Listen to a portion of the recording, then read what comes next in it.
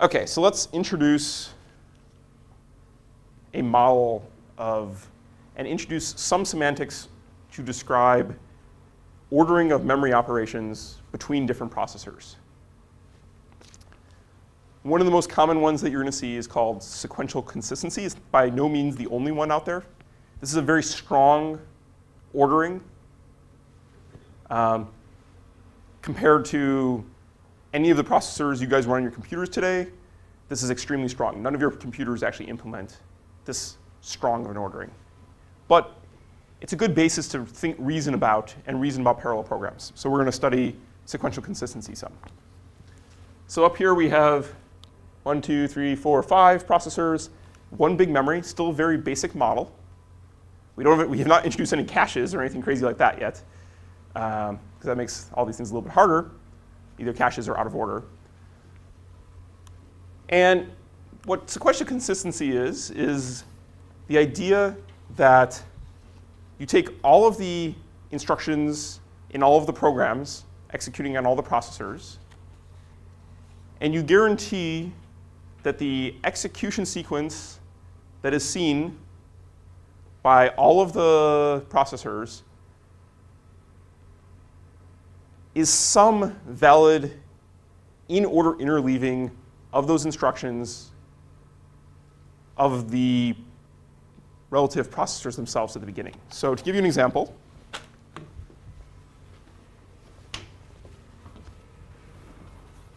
if you have processor 1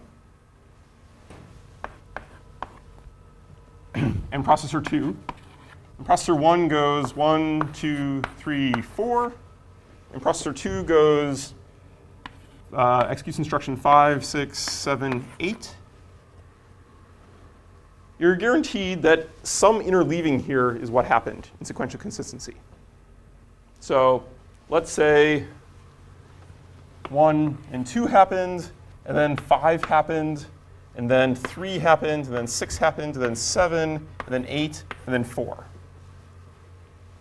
That is a valid sequential consistent order. Likewise, another one that is easier to reason about is 1, 2, 3, 4, 5, 6, 7, 8.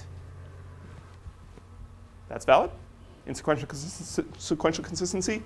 Likewise, I don't know, we'll say 5, 6, 7, 1, 2, 3, 4, 8 is a valid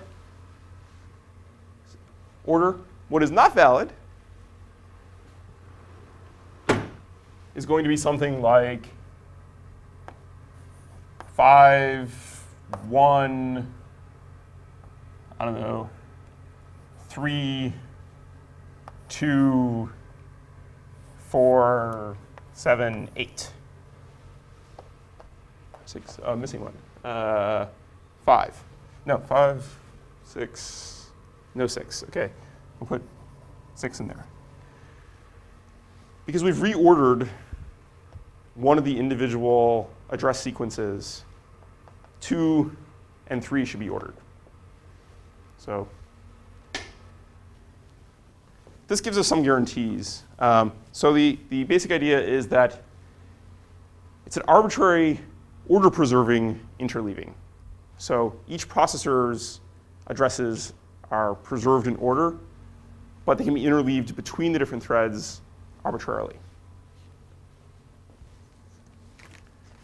OK, I want that to sink in for a second. Anyone have questions about what the model is or why this is a good model?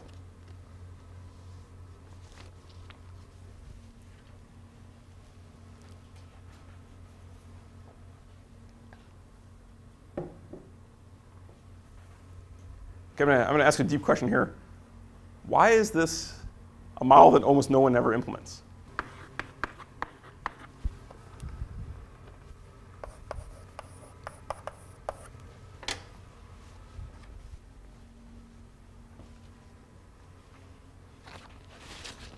So the reason no one actually knows to try to do this is, as all the things we had talked about when we were talking about out-of-order processors, you want to try to reorder your loads and stores for performance reasons. And the second you try to introduce something like cache into your processor, this gets very hard. Because communication becomes a really bottleneck. You might have one processor that did, for instance, a store into its cache, and not everyone has seen that value update. So unless you actually want to have one monolithic memory that you play all loads and stores against in some interleaved, yet in order relative to the processor order, and everyone sees that exact ordering, you're not going to want to actually implement that, and that's very hard to do. OK, so fun example here of sequential consistency. Let's look at two threads, T1 and T2, and two variables. Actually, we'll talk about four variables here: x, y, x prime, and y prime. X prime and y prime are the outputs here. So we do stores to those. At the beginning of time, we are going to say x and y are initialized to 0 and 10, respectively, as shown. OK, let's talk about what are valid sequential consistent outcomes here for x prime and y prime. Now, this is not actually easy to detect right off the get-go. Does anyone know which of these four? OK, I think the answer is on your sheet, but don't go look at it. It's not actually easy to detect which one is sequentially consistent, which one's not sequentially consistent. So let's walk through a few interleavings here to see what happens.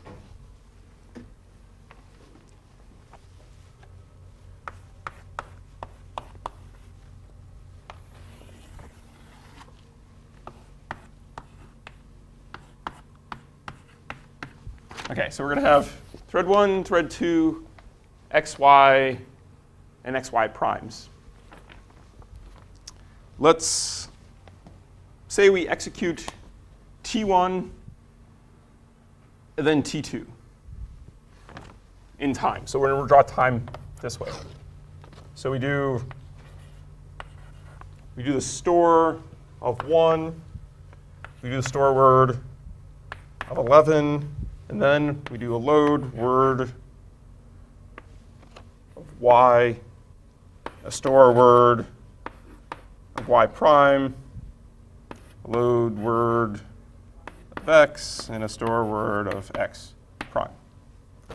We do this store here. At the beginning of time, as I said, x has 0 and y has 10.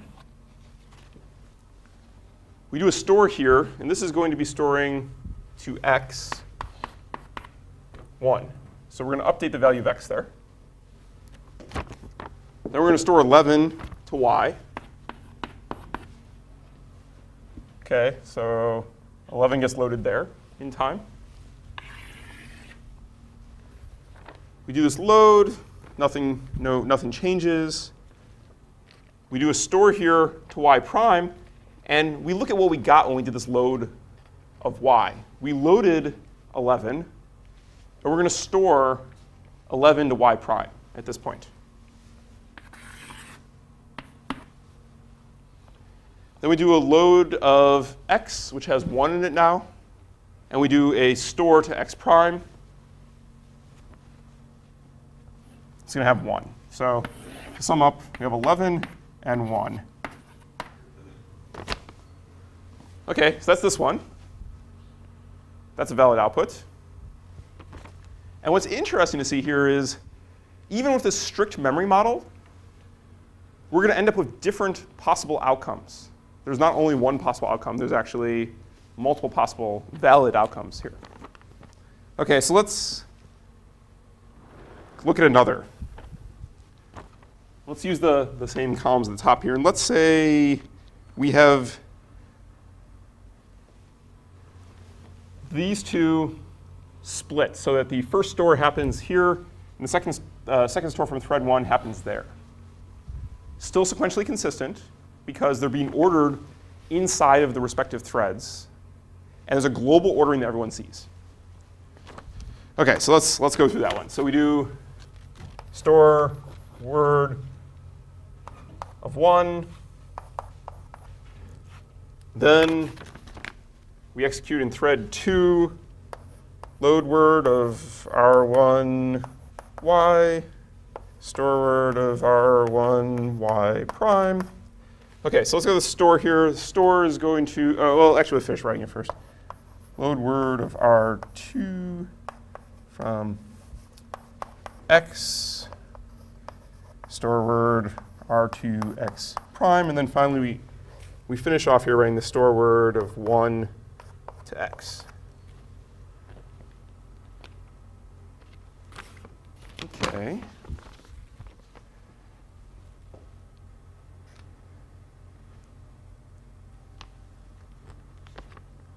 Oops, I did this wrong. Yep.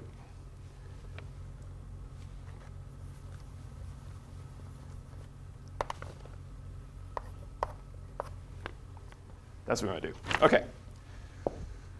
Store word's going to happen here first. And remember, we started out with 0 and 10 in x and y. So the store word of 1 is going to happen. It's going to update x to be 1. We do this load, and it's going to get 10 now. And we store 10 into y prime. We do a load word here of x. And we're basically going to store that back into x prime. So what was x? We look back in this column. Most up-to-date value is 1. OK, so we come over here and we say that's 1. And then finally, we do a store word of 11 into y. OK. Or y to y. 11 into y. Well, what's the output here?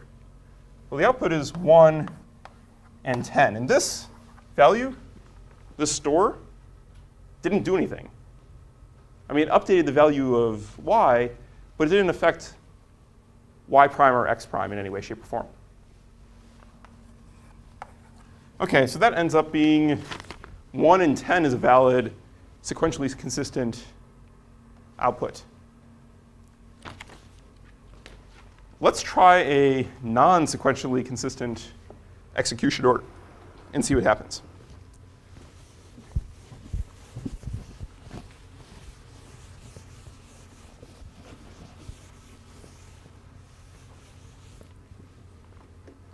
Let's say, I don't know, which is a good one to execute. There's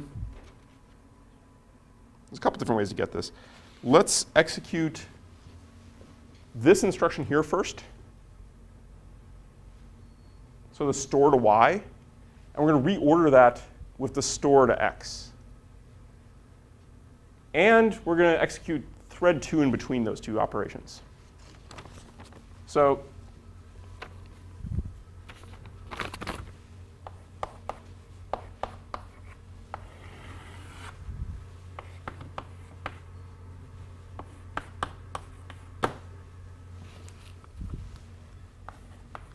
we use store word of 11 to y. So we have out of, let's say T1 is executing an out-of-order processor here, for instance. Then we're going to execute all of thread 2, and we'll execute all of thread 2 in order.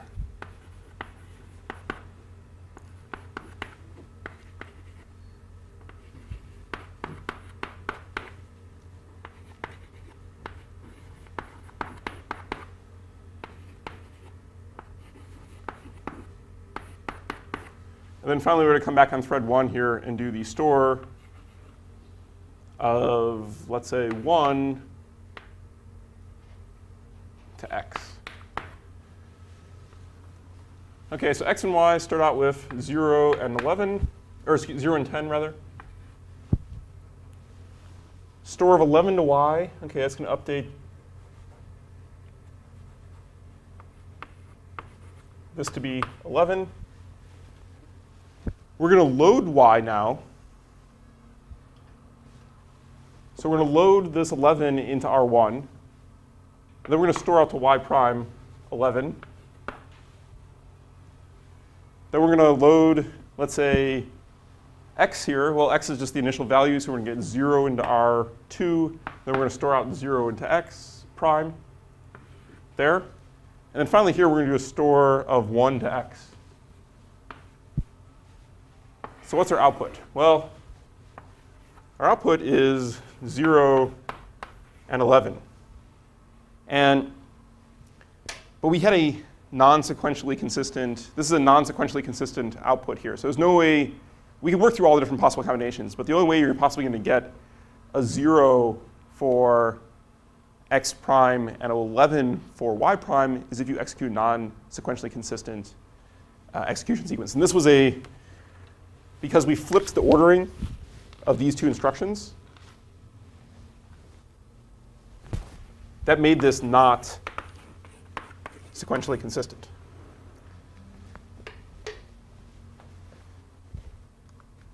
So we get a big X over it. We could work through all the other possible combinations here, but there's actually another, interestingly enough, there's actually another way, another interleaving that gets you the same non-sequentially consistent output from a different sequentially consistent ordering of these instructions, or a different non-sequentially consistent ordering of the instructions.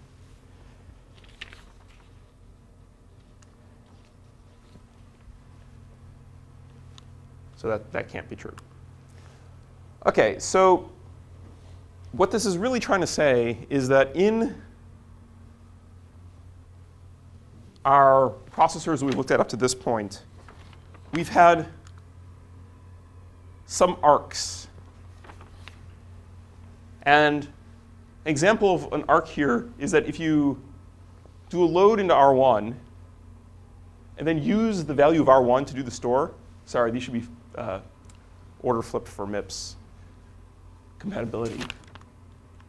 Yeah, I flipped in there. I missed here. OK.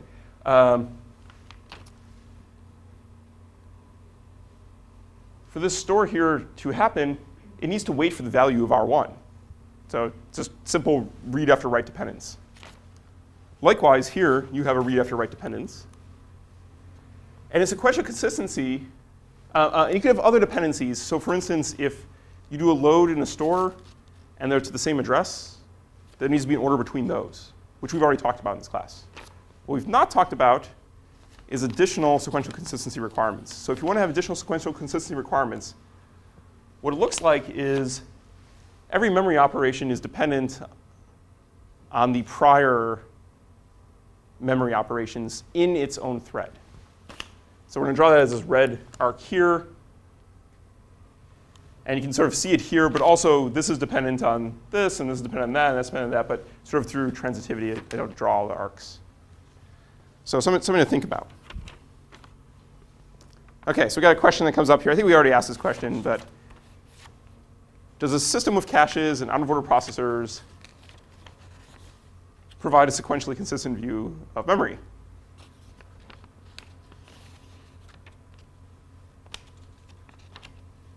Answer's probably not. It's pretty hard to do. You could potentially try to build a processor which is out of order and do this. But we talked about breaking and reordering all of these instructions in an out of order processor. So we're going to try to think about what is the correct model if you cannot go for full sequential consistency. You're asking, is it the job of the compiler to guarantee this ordering? OK, so what we're actually talking about here is the hardware breaking the ordering and just reordering things randomly that the compiler could possibly never even try to control. The programmer is at fault there. The programmer should not be assuming that. The programmer assumes some, basically, programmers try to assume something like sequential consistency. And what we're saying is that none of the hardware out there implements sequential consistency. So the programmer can't assume that. It was a bad assumption on the programmer's perspective.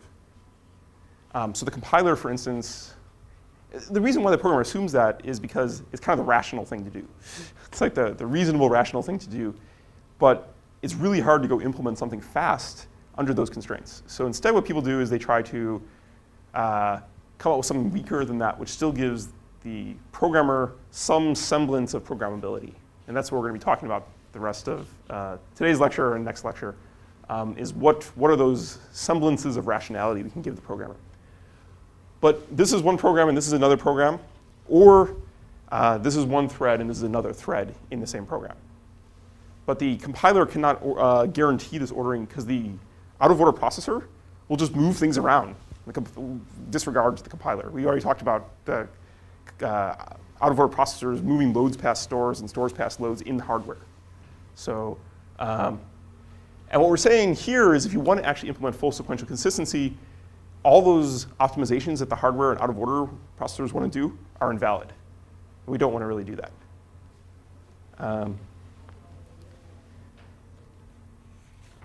OK, so that's sequential consistency.